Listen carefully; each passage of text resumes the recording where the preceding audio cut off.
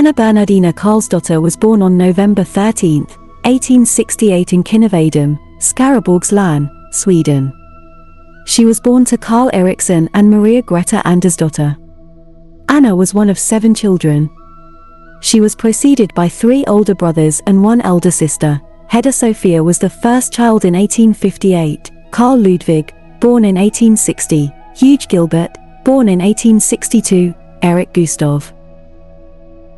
2 of her siblings died young. Hugo Gilbert and Eric both lost their lives in 1869. That year, a new sister was born, Eva Charlotta. The last child, also a sister, followed in 1873, Christina Elizabeth. On June 5, 1898 she got married to Wilhelm Johansson Skoog, who was from Forshem, Skaraborgs län, Sweden, the son of a crofter. The next year, 1899, Anna would give birth to a son, named Johan Erik, but for some reason he died that same year. The next year, 1900, Anna and her husband migrated from Gothenburg to the United States of America. The pair arrived in Hull, England on the 4th of May, 1900 after boarding a ship in Copenhagen.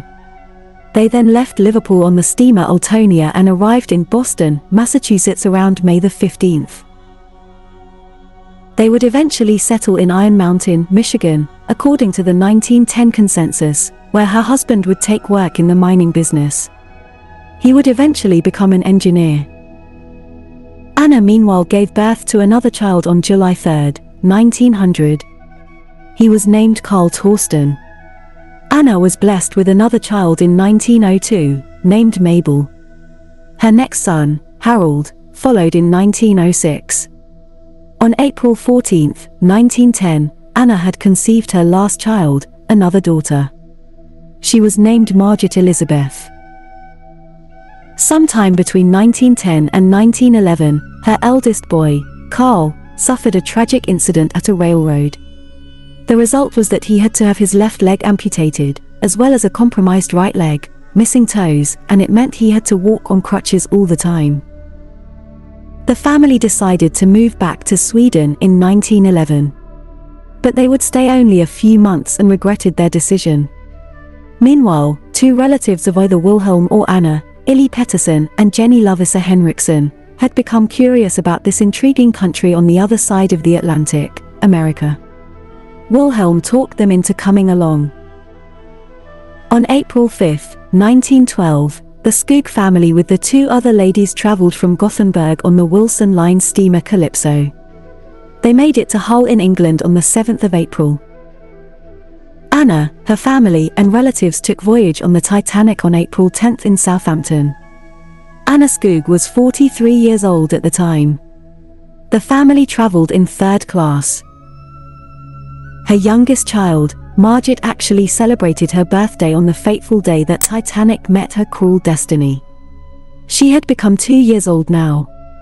Late at the night, the grandest ship in the world hit an iceberg, which caused small gashes in her hull. The ship was sinking as a result. On April 15, just after midnight, the captain and his staff realized the ship was in danger and prepared the evacuation. It's unknown what happened to the Skoog family after the collision. Their fate seemed to have been sealed the moment they boarded the ship. Somehow they must not have been able to reach a lifeboat in time. They all perished in the disaster when Titanic submerged beneath the sea at 2:20 a.m. Anna's body was lost to the sea along with the others. A charity fund paid out 875 Swedish krona, £48, paid to Anna's father, which was of course a big mistake, as he had already died on the 21st of January, 1893.